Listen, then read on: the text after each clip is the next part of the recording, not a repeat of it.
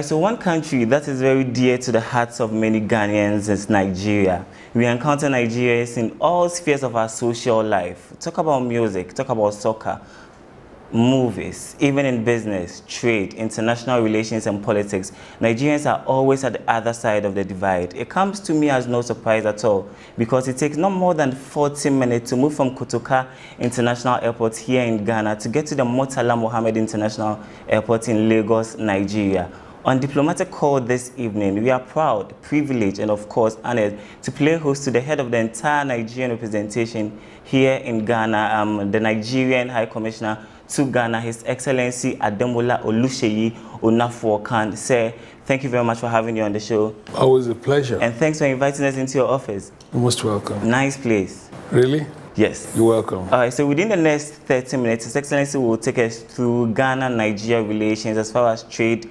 politics, education is concerned. He will tell us about himself. He will suggest means where these two countries could collaborate to better the lives of their citizens. And of course, we also talk about the Nigerian community here in Ghana. But that would be all after this break.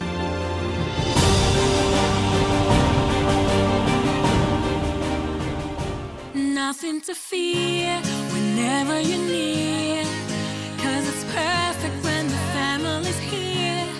The perfect picture in the perfect frame, 'cause without you life would not be the same. You pick me up whenever I'm down.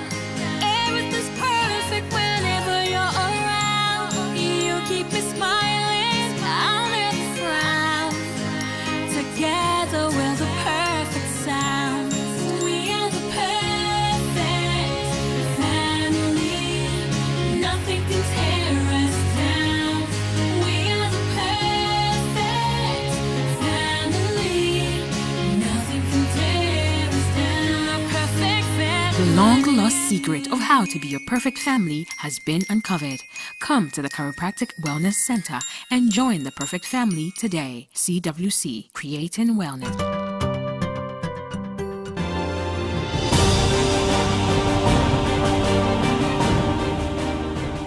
I said, so let's start by talking about trade, business, and investment. Of course, trade cooperation is the biggest highlight of Ghana-Nigeria relations. How has it developed over the years? Indeed, trade and investment cooperation is the in thing around the world now. Less of politics, more of economic survival. And I think Nigeria and Ghana have been trading even before the colonial era. And ever since our independence, we've always related trade-wise. I can boldly say to you that up to last year, we were Ghana's biggest trading partners before the Chinese came and dethroned us.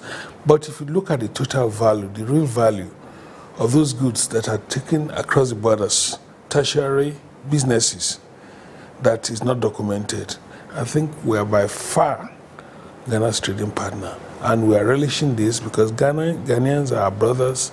We have cousins here, we have wives, we have daughters, we have brothers. Ditto in Nigeria. I have Ghanaians living in my house, back home in Nigeria, and I enjoyed them for 14 years they've been living there. And it's a wonderful world between Nigeria and Ghana. Yes, yeah, indeed. The GIPC reports also indicates that Nigeria is part of the top 5 investor countries in Ghana as of the last quarter of 2013. What is the current volume of trade between the two nations? It's huge. I think as of the last count, in terms of investment, I think Nigeria has an investment of about $1.7 billion in Ghana.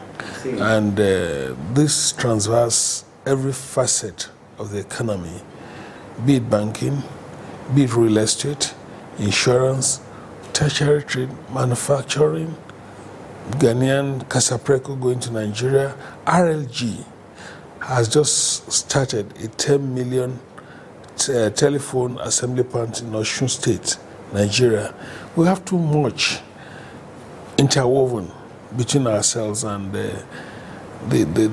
between Ghana and Nigeria. We control 60% of West African trade. between the two of us. Some would attribute the rise in the trade relations to your tenure as High Commissioner of Nigeria to Ghana. What role have you been playing in all this? I won't say to my tenure, I met it there, but I just built on it. People have worked very hard, long before I came here. I'm just lucky that a lot of it is coming to fruition now, but people before me, my predecessors in office, did a lot of good work, and I must give them kudos for that. They made it very easy for me, but I'm excited. I'm very close. I'm an economic ambassador. I'm very close to the organized private sector, to the business community, both in Ghana here and in Nigeria, because I've always found myself on the economic desk, and that excites me a lot. And I'm so willing to do whatever possible to promote economic relations so that we can put enough food on the table in West Africa. Any challenges you could easily think of? Well, the challenges we have is the man-made surmountable trade barriers of taking goods across our borders. In terms of transportation, we have those challenges. In terms of the border gates itself, experiences at the border, at the entry points, we have challenges.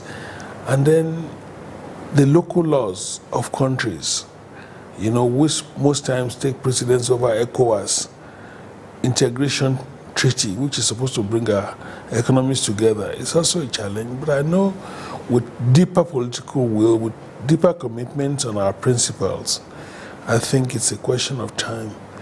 The trade relationship between Ghana and indeed the rest of West Africa will be very fluid, and everybody will be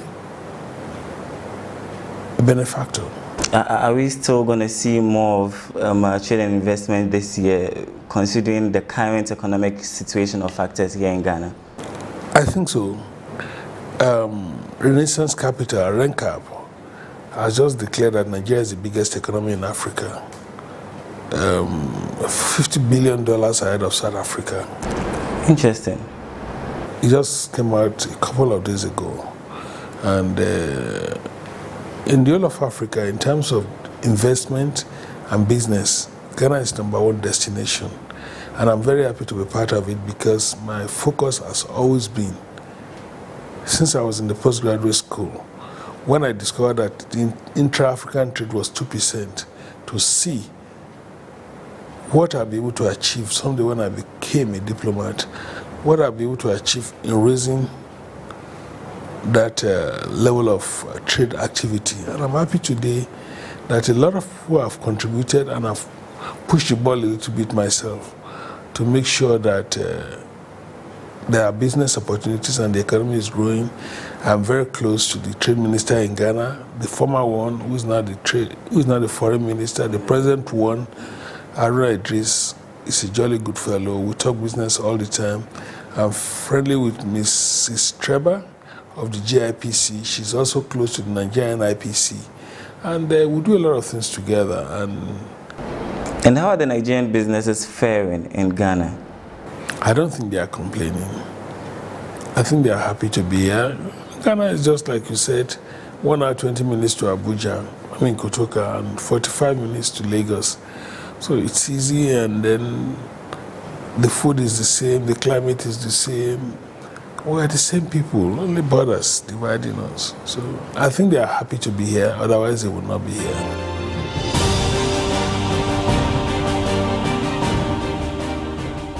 Nothing to fear whenever you're near, 'cause it's perfect when the family's here. The perfect picture in the perfect frame, 'cause without you life would not be the same. You pick me up whenever I'm down. Everything's perfect whenever you're around. You keep me smiling, I'll never frown. Together we're the perfect sound. We are the perfect family. Nothing can tear us down. We are the perfect family. Nothing can tear us down. The perfect family. The long-lost secret secret of how to be a perfect family has been uncovered. Come to the Chiropractic Wellness Center and join the perfect family today. CWC, Creating Wellness.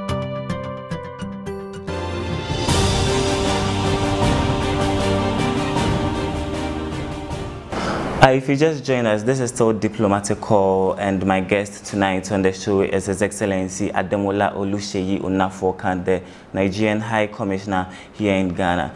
And sir, before the break, you were telling us about education in Nigeria, but now let's talk about other aspects of Ghana-Nigeria relations. What are some of the high points of our relationship? Exactly.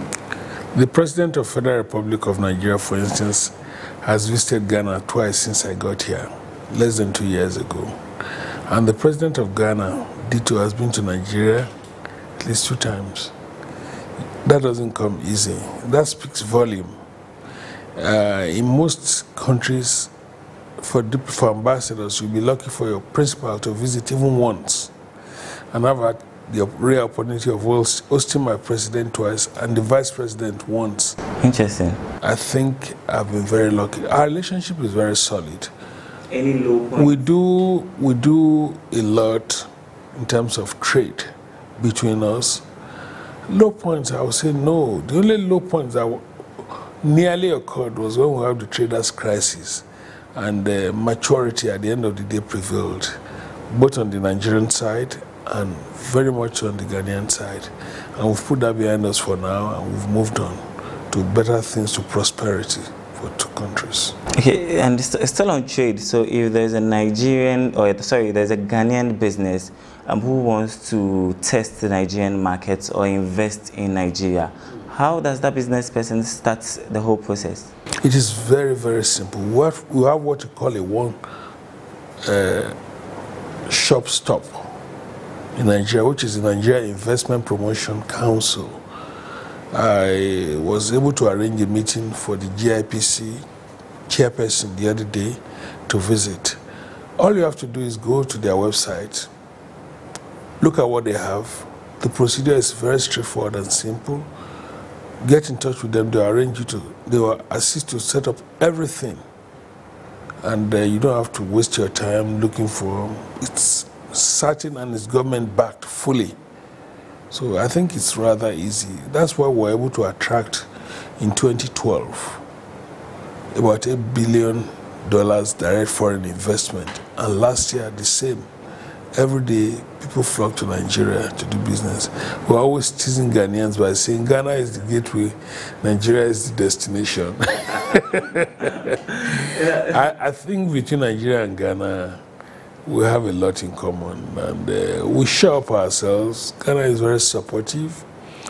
Nigeria is also very supportive. We encourage business between our 2 countries. Like I told you earlier on, RLG is just building a factory to tap into the 170 million market. Yes, I was just about to ask that. So how do Ghanaian businesses take advantage of the huge Nigerian population? All the Casapreco drinks, Alomo and the rest that you manufacture here, I guess 80% of it end up in the Nigerian market.